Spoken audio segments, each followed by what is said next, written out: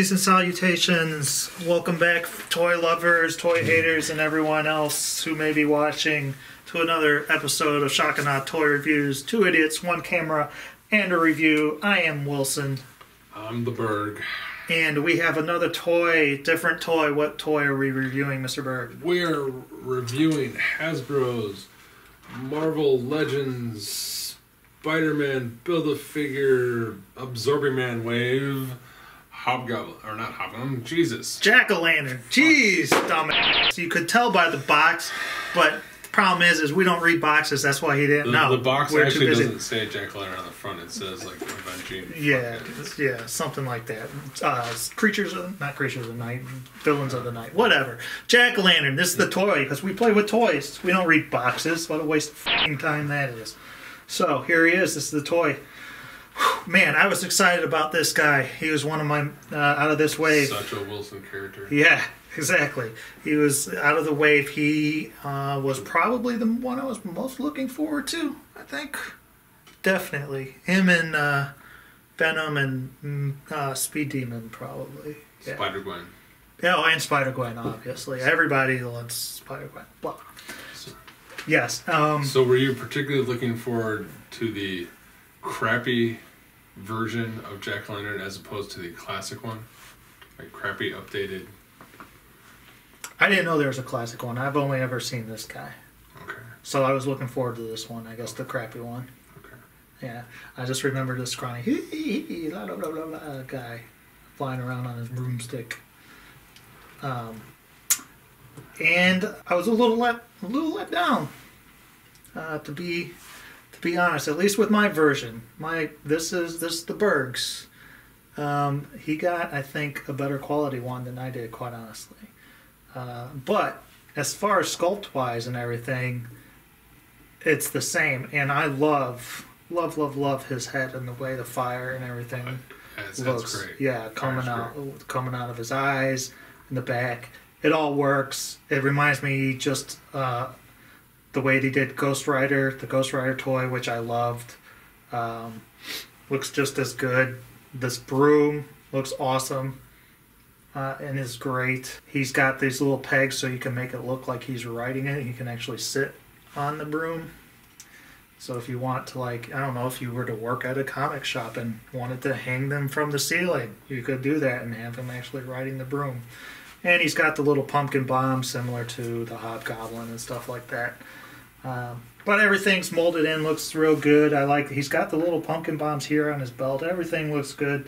Paint on Berg's looks really nice from what I can tell. I'll let him look closer. Visually, they nailed the character down. He's supposed to be skinny, kind of just like, like a jack-o'-lantern. Like a jack-o'-lantern, like... Well, Jack Skellington. Yeah, exactly. Like a jack-o'-lantern scarecrow kind of thing, you know? And, they got it just... He looks like he popped off the comic page, which is both good and bad for the toy. But what do you think? Any thoughts? I really dig the sculpt. I love his face. Yeah. I love the whole head, the pumpkin. I like the broom for what it is. Yeah, I'm very happy with the look of him. Some other areas he starts to kind of fall apart a little bit. That about it? Okay. Well, then we'll just move right along to the articulation. So, as you may or may not know, I believe that this is the exact same body that the San Diego Comic-Con 2014 Ghost figure was from the Thunderbolts box set. So he has a head, shoulders, but he has... Damn, they're super ratchety. Super ratchety shoulders that are really crazy loud. You know, he's got the biceps, he's got double jointed elbows, he's got a forearm swivel, nothing in the hands. He's got fantastic torso. I mean, that's a lot of range. He's got a waist. He's got ball jointed hips. He's got a thigh swivel. He's got double jointed knees. nothing on the boots, which he could really use, and he's got the new, the now standard pagan foot, crazy rocker ankle. So, pretty decent. Could he use two more? Yeah, he totally could. Wilson's can't stand at all. Mine can barely stand. He really, really could have done with some boot articulation. Thank you. I'm glad you. Okay. It would have made a little more help. It was okay on Ghost, because Ghost usually is floating, so he would be in floating poses. But this guy has some problems standing. This guy, because of his head. All right. Yeah. His head is so big. He's top heavy. He needs that boot articulation to be able to get to where he can just get into a stance that can help it be where he's wider, where it's not so, because his legs are sculpted so funky that he can't get into a good stance where he can keep his head where the weight is distributed evenly. Yeah. You know what I'm saying? Like for right here, this would be perfect if this down here could turn, you know? So it doesn't work that well. And yeah, mine is, I think, just a little looser than yours, so I have a lot more problems than you do. I know here on mine, these joints are loose. It's not the end of the world. No, it's not, doesn't bother me, but it's still loose. And I don't know. I'm just surprised that he doesn't have wrist articulation. Well, this guy was one of the money savers, so it's a money saver body. That's why. Well, what do you mean by money savers? Like from the past? He was a money saver from before, and they're using the sculpt? They're reusing a sculpt, and they cut out 2 points of articulation that most other guys have to save on money, because there was a lot of new sculpting going on. Like I believe this was a new body at the time. And since they had sculpted all this other stuff, they left out 2 points of articulation, or 4, I guess. 2 arms, 2 legs. It's not the end of the world. There he goes. Oh, shock and awe, everybody. No, he didn't hit the tail. Oh, it doesn't count. The one thing, silly bird thing that kind of bothers me, I mean, it's not, I don't even know why I'm mentioning it, but with his accessories, he comes with his scythe and his broom, and we'll go over these more in a little second, and he comes with a pumpkin bob that's, clear plastic, really nice, but he only has pouches for 4, and he comes with a 5th. So where was he storing this? Like, oh god! I would have loved if they had one empty one. That would have That is such a bird thing. Wouldn't that have been amazing though? You would have lost your shit if you did.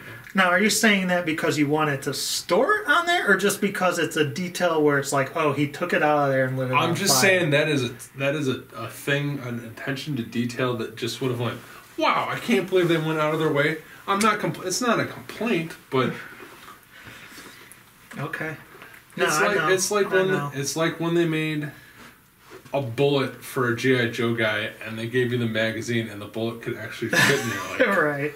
Amazing. It's just a little thing here and there. Not at all. I bought the guy, and I knew ahead how unpleasant his articulation scheme may be. But since we're talking accessories, here's another kind of a fail. Because he has the Ghost hands, which work amazing for Ghost, because Ghost he's always floating in Ghosty. He has these same awesome splayed Todd McFarlane Spawn awesome. But that means to hold his pumpkin, you have to stick the fire between his fingers, and he can hold it. Not bad. This one even kind of looks like it was sculpted, or the flames was sculpted in mine to make sure he held it.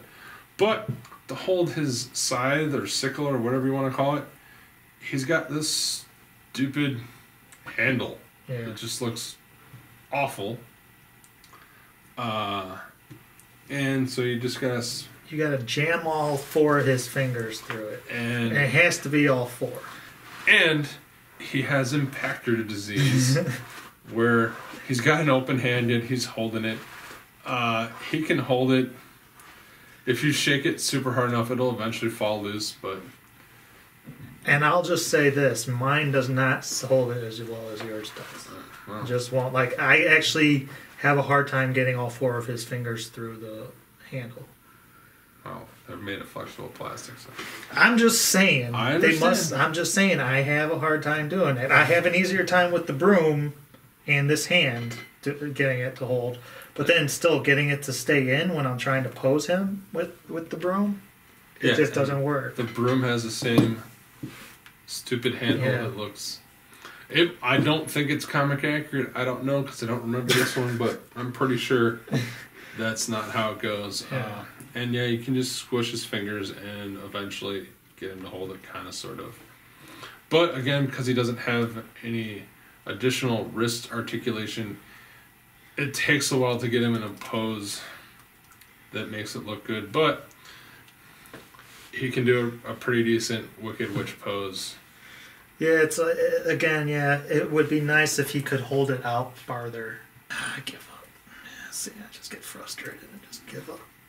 I just get frustrated and give up.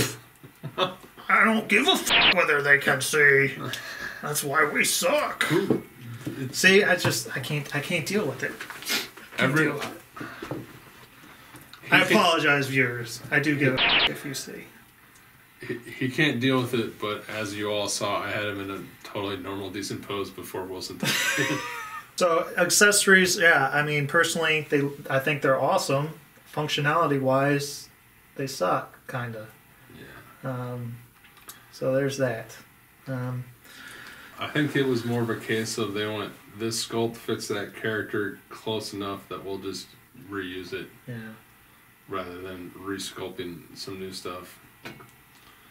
I found this wave on the whole, some guys are missing some things that, like, Venom comes with 2 heads and 18 hands, but Spider-Gwen only has 1 pair of hands. Like, wouldn't that have been... So... Some size comparisons. Size comparisons. Here's Wolverine. So, they look pretty good together. I don't think so. Why not? Is Wolverine supposed to be that short? Yeah. Okay. Yeah. Wolverine. I guess I'm just so used to Hugh Jackman being 6 feet feet tall. everyone loves Hugh Jackman. I love Hugh Jackman. Wolverine's like 5'2". Yeah. Like, yeah, I always thought that. The only guy shorter than Wolverine is Puck. Yeah, I always thought Wolverine was short, and then Hugh Jackman started playing him, and now I always picture Wolverine as like 7 feet tall. So, yeah, no, Wolverine is short. So there he is next to Wolverine. There he is with a wave mate. Todd McFarlane Venom. Eddie Brock, big boy. Oh, they look really good together. Yeah. Very nice. Here he is next to the best Transformer Ironhide there is out there. You can't even see him. He's so big. Yeah, he looks looks pretty short next to the second best Ironhide you can get. No, the best. Go on. You got something else? Yeah. 'Cause he's here. And we totally don't film these back to back. Here he is next to Sasquatch Walter Lankowski off of Flick. Significantly dwarfed. Looks really, really nice together. Scale well. Who do you got? I have Combiner Wars Skylinks, because why not? Yep. So? That's your size comparison. Done with that. Alright, your final thoughts, sir.